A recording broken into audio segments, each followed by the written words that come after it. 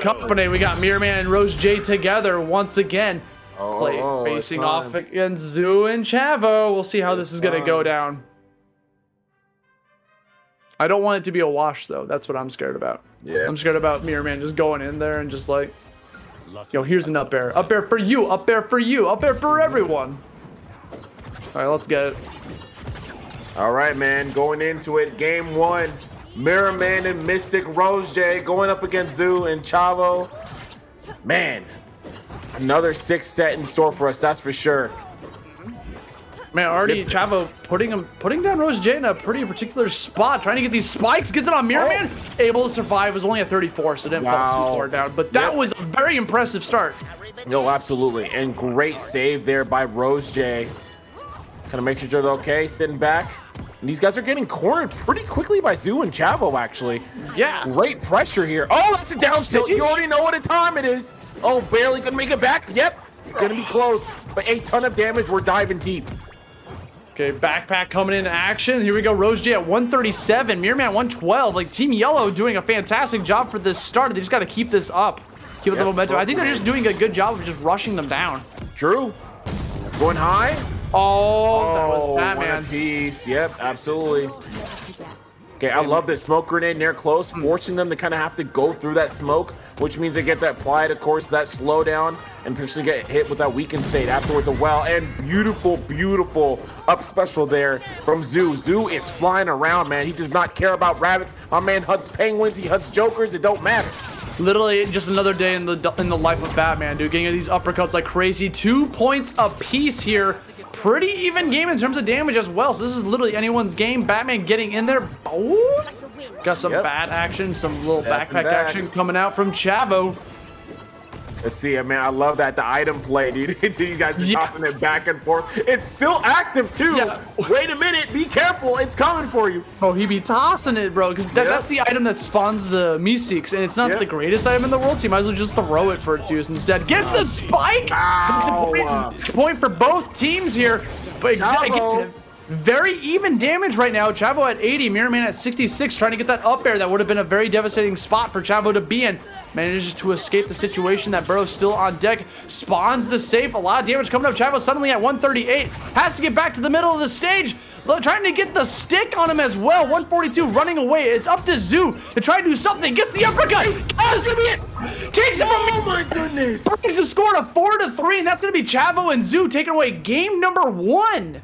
Oh my goodness, what an incredible display there. You saw the chase back and forth you talked about earlier, Juan. You saw RoseJ trying to make something happen, and man, but at the end of it, man, Zoo finding his mark, beautiful double chase, double jump into the up special to close out that game number 1, and what an explosive game. That is the second time we saw Zoo call out the jumps there and get that shot easily on MirrorMan. Dude, I think Zoo might be Bruce Wayne. Like, is that him? Is he the one doing it?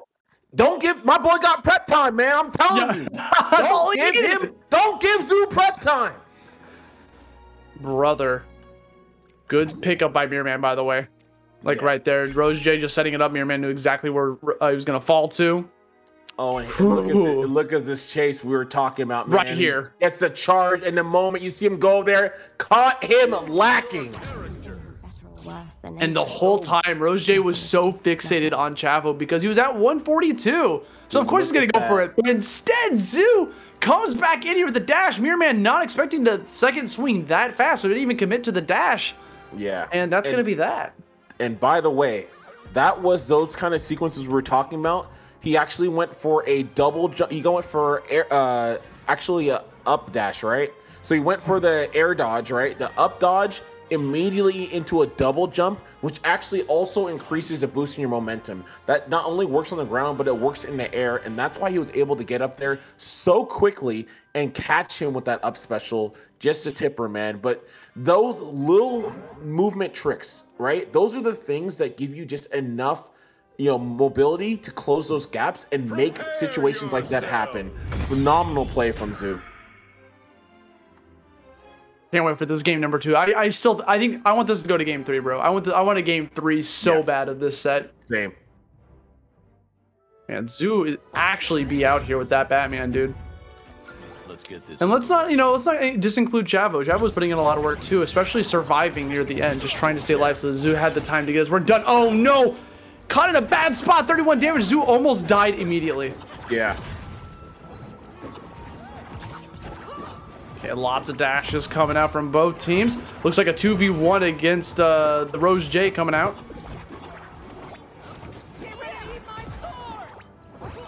Not today. They're using a lot of the burrows. Yeah, absolutely. And I've noticed like that's usually you'll see a lot of burrows come out from MirrorMan when he's kind of play more safe and cautious, right? So I think that kind of the mobility we've seen from Zoo has kind of forced him to kind of go underground, right? No pun intended, and kind of play a bit more patient in the situations. Here comes the Rocket Man. Oh man, just enough. Another one. Wow! Wow, that KDBI, like he avoided the ceiling, but unfortunately went to the wall. How did that even happen? It was like he bounced off the wall, right? It's crazy. Yeah. Okay, we got a little stuck on Zoo here. Yeah. For Grandmaster J. Oh no, man. Oh, brother. What's happening? Everything's falling apart for Team Yellow. Dude, wow. They said, now we try. Yeah. My gosh. It's looking disastrous right now. Oh my god. Bro, wait a minute. Hold on. Wait a minute. Did game one happen? Like, what? Thank you for this fight. Yo, talk to me. These chases were actually insane. I feel like Team Yellow just got ran over by a semi. Like that's what it feels like. Yeah. They said no. Don't get too excited here. No, that was just game one, brother. That was just game one. Dude, look at that team. That corner carry, coast to coast, man. Jeez. Yo, Arya said, "Don't ever come back to the north, dude. Don't see me here.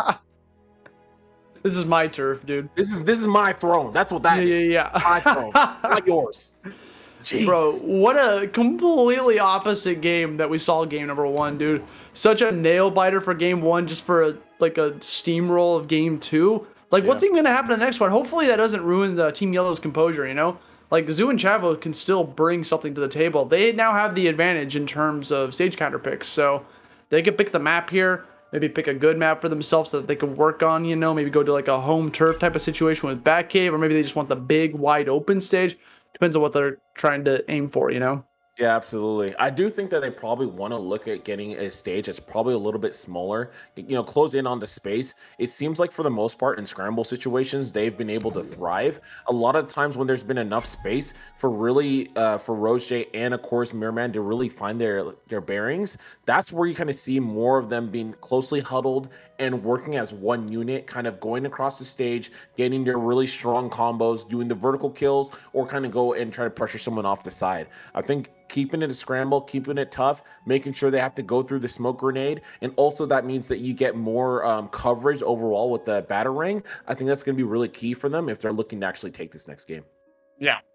So we'll have to wait and see how that's going to come into shape and form, right? Because again, we saw a lot of grappling hook from Zoo in previous games, but that time I feel like he didn't really get the opportunity to go for it, because the only time he can go for it is what's like mid combo, or if it's like he has a little bit of distance, because it has a slight little startup, you know, right on it. So if you rush down Batman, he can't get a lot of his stuff set. Again, he needs prep time. So if you rush him down, he doesn't get that prep time. You know what I'm saying? Yeah. No, absolutely.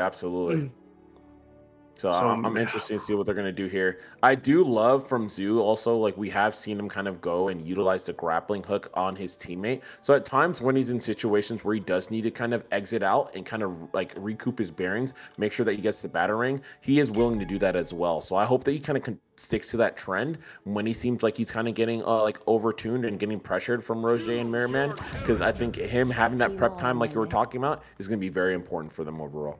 Yeah. So we'll jump into this third map here, this third stage coming up. Again, the same type of deal, you know, got the same type of stages coming up. Interesting, by the way, on their perks that they're not going for double triple jump. That seems to be the most common thing that a lot of people go for, is they commit 2 of their 6 perks towards triple jump, so that's committed. Instead, opting to just equip one of them, so all they need is a hit to get that second resource. So I guess they're just trying to like maximize the use of their perks, so they have all the perks they can equip. And that's one of the biggest things too, right? I think that now in the situation, people are recognizing that, yes, if you do double up, then you tend to kind of remove some of these requirements to activate these perks. But if you're playing well enough and you're able to do that, then you will allow some more diversity and you get to maximize some of the potentials as you were talking about. Yeah. But let's see what they can do. Zoo and Chavo still rocking that double, triple jump to make sure they can be extremely mobile here and getting good damage already right off the bat. This seems like a much better start rather than what we saw in game 2. Yeah, really helping them out in the beginning right now. MirrorMan's still playing extremely safe right now, trying to chill back, come in when he sees an opening with the up air. Only has 7 damage to their name, but unfortunately, RoseJ already at 91. It looks like Zeus trying to like find a way to figure that out, because the safe is active yet again. Oh, going up. What a great dodge. And, oh, I love that, man. MirrorMan got mixed. MirrorMan got mixed the hell out of that, because he thought he was going left, and he definitely went right. That was too good. And he's still sitting at just 13, bro. Everyone's at high damage except for MirrorMan, because he's playing the range roll correctly. Gets the side air charge too from full screen. Yeah. Let's sit back. Bro, Zeus saying it's not over. It's not over. Bruce said he hasn't had enough. Okay. The bomb grenade is there. We're seeing the charge. I love that. Dash trying to chase up top. Oh, the mixed up. Oh, no. Oh, bad start for Zoo. Unfortunately, he died at very low damage, and now all of a sudden, Team Yellow kind of a precarious position. 3 points to 1. Jeez. Purple team on the verge of taking this win. Yeah, that is a very rough sequence. He was trying to get himself, somewhat early kill, but it wasn't enough damage. Tried to go high, and I love RoseJ understanding, you know what? I'm not in frame disadvantage. You are, and immediately going for that up special. Dude, that was a very clutch spike for Chavo to get on MirrorMan. Another point on the board that makes it so the victory could be within reach. MirrorMan is at 0 damage, so they're gonna have to go for some pretty risky stuff or get some big combos coming up. Oh no, that's gonna be it. That's it. Got the sticky, bro. The second Arya throws that dagger at you, she can get some free follow-ups on top, especially to that high of a ceiling. Like right here, because he committed to the backpack swing, but it wasn't a true combo, so RoseJ was able to dodge out of that, stick him with the dagger, and basically turn the tables on him for that combo. Yeah, dang. She said, just another day in Winterfell, man. See you later. I'll see him. The craziest thing I feel about this is RoseJ, that was twice where RoseJ recognized this is not a guaranteed combo, and instead of going in ahead and going for a dodge like most humans would, RoseJ is like, I'm built different. I know you ain't comboing, so guess what? I'm gonna combo you instead. Yeah, and thanks for playing. Thank you for all of that.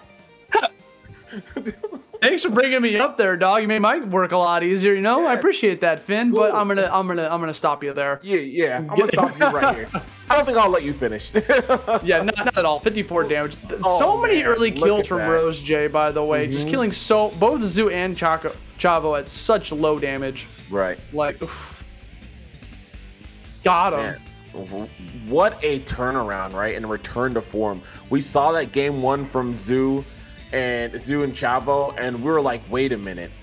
This is the favorite to win? Hold on 1 second. Do we got ourselves a match? And these guys just locked it in and like, no, wait a minute. Don't get too excited out here. Can't let that happen. That game 2 was destruction, bro. Like, he literally just